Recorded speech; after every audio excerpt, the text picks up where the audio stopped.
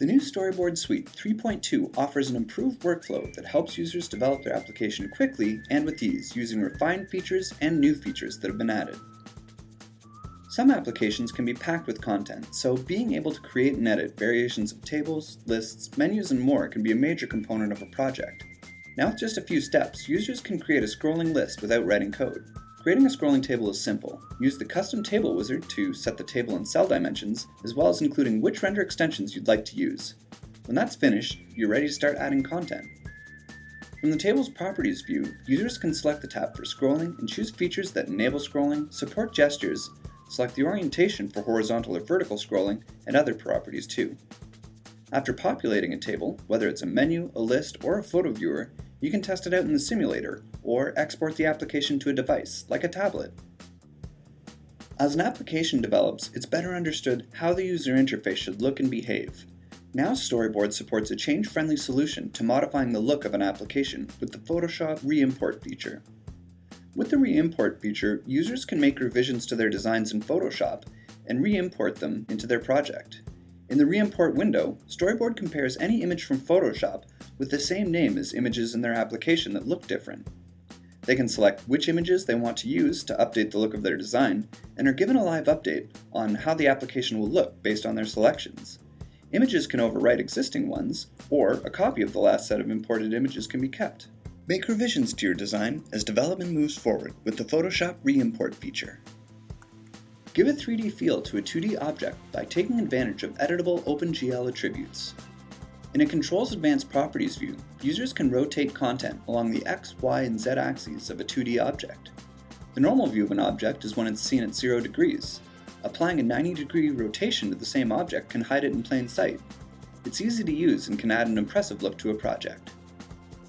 The application view in Storyboard lets the developer see content that will be shown on screen in their application.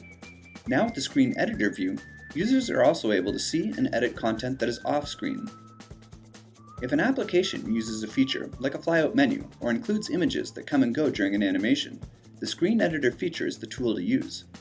Being able to edit these components and visualize them at the same time will help developers control how they look and how they'll feel while fine-tuning their work.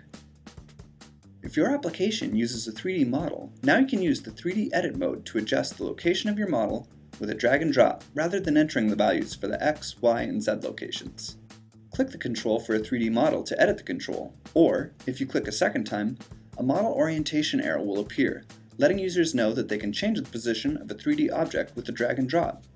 By holding the X, Y, or Z key on your keyboard while dragging the model, the change in location will only occur along the respective X, Y, and Z axes, which makes editing in a 3D environment simple and convenient.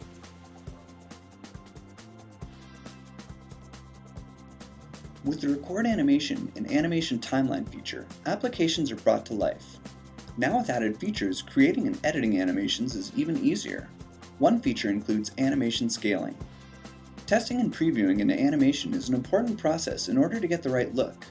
With the animation scaling feature, you can adjust the duration of an animation in milliseconds or by percentage, instead of changing the value of every animation step. So an animation will run faster by changing it to be 75% of the original duration.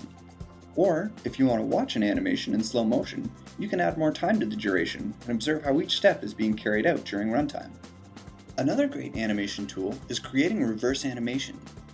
If an animation is used to make content appear in your application, you could use the Create Reverse Animation feature that would make the content disappear. Anything that fades in would fade out, and anything that slid to the right would slide to the left. The reverse animation feature carries out the same steps in the opposite direction, and is much faster than creating a new animation or editing a copy of an existing animation. The new Storyboard Suite enables users to design and edit the applications that they want to build. With improved and new features, as well as refining how users interact with Storyboard, great applications are ready to be made. Create great content, develop and refine your ideas, and do it in less time with Storyboard Suite 3.2.